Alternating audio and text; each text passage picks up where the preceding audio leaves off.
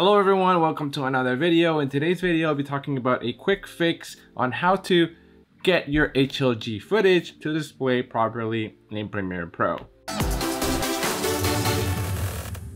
So this is an issue that doesn't really happen to me a lot now that I shoot mostly in S-Log3 with the Sony a7 IV. But before, when I was shooting with the Sony a7 III, I would shoot most of my stuff in HLG2 or HLG3. Now the problem with version 22 of Premiere Pro, which came out about November 2021 or December, I can't remember exactly, is that your HLG footage doesn't display correctly. And so in version 22 of Premiere Pro introduced a color management feature. The problem is that if you have HLG footage, but you do not need the HDR workflow and just want to use that footage in a standard workflow, the colors won't show properly. So I have this a7 III footage shot in HLG2 or HLG3, I don't remember exactly, but this is what it looks like in the source monitor. Once I bring this down into the timeline and look at it from the program monitor, we get all of these funky colors. So it looks a little bit oversaturated in certain areas, and the fall off or of the highlights, especially in this area, just looks pretty terrible.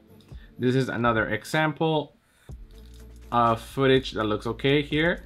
And again, here it just looks a little bit off. It's not as noticeable in this clip. You can see the oversaturating happening around the green leaves over here. So in order to tell Premiere Pro to display this properly, all you need to do is right click on your HLG footage, go to modify, interpret footage. You can see here that your HLG footage is using Rec 2100 HLG color space. So what we need to do that is just convert that to Rec 709.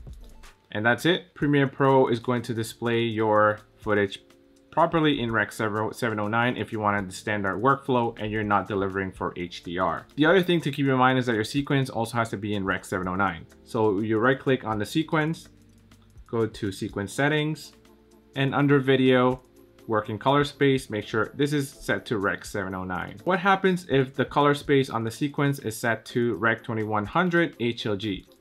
Your footage is going to be looking a little weird because now your footage is interpreted to Rec 709. So let's revert these two clips. So let's use media color space from file Rec 2100 HLG. And now your footage is going to display properly because you have the right color space for both of these things. And now the same thing happens with phone footage. I have this footage from the iPhone 13. That, as you can see right here in the source monitor, it looks a little bit desaturated even, and on the program monitor, once this is in the timeline, you can see that there are overblown highlights over here. It just looks really overexposed when in reality it shouldn't be, because as you can see from the source monitor, the highlights near the window are still kept. So all we need to do, again, right click on the clip, go to interpret footage, and let's interpret it to Rec 709. And that fixes it. But one thing with phone footage as well is that you can also select Rec 2020 if you wanted to work in that color space.